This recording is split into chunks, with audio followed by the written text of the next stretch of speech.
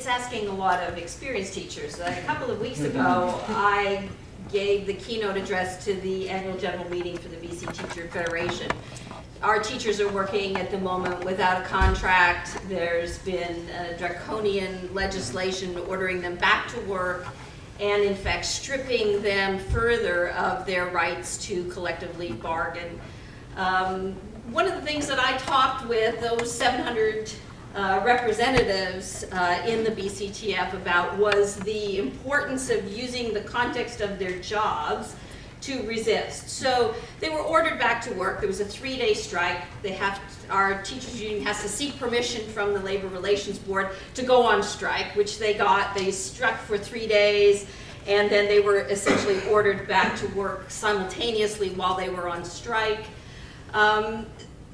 They're still without a contract. They're forced into mediation with a mediator who's actually one of the architects of the bill that forced them back to work.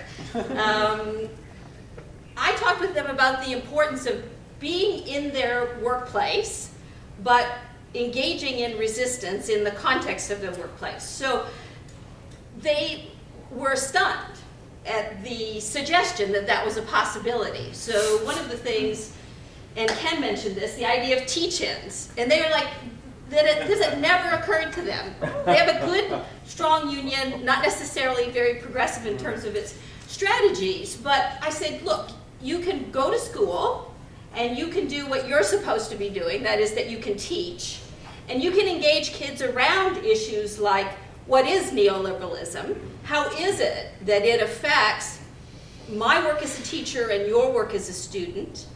You can, the teachers are engaged in a job action where they're not doing report cards, for example.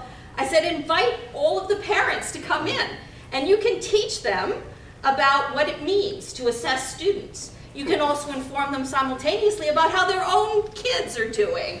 You can get them engaged in a collective kind of way.